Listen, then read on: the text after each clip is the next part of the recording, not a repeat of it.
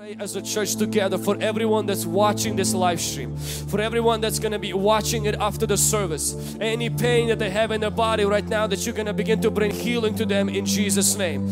Every symptoms in their body that they're sitting by their computer or by their phone that they have right now, Father, heal them right now in Jesus' name.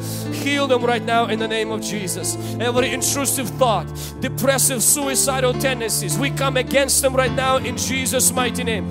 We speak life to come right now through this telecommunication, through the distance, God. Let there be life right now. Those suicidal tendencies, those sexual dreams, those nightmares, let them stop today in Jesus' mighty name. Holy Spirit, we pray that you will minister to those people. For those who maybe during this season feel completely isolated and alone, for those who maybe the devil's bringing spirit of death, a spirit of life will come.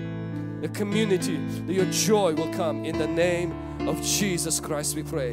In Jesus' name we ask. And if you're watching and you're experiencing the Holy Spirit touching you where you are at, or you're being healed, let us know. We would love to continue to pray with you and to rejoice with you in Jesus' mighty name.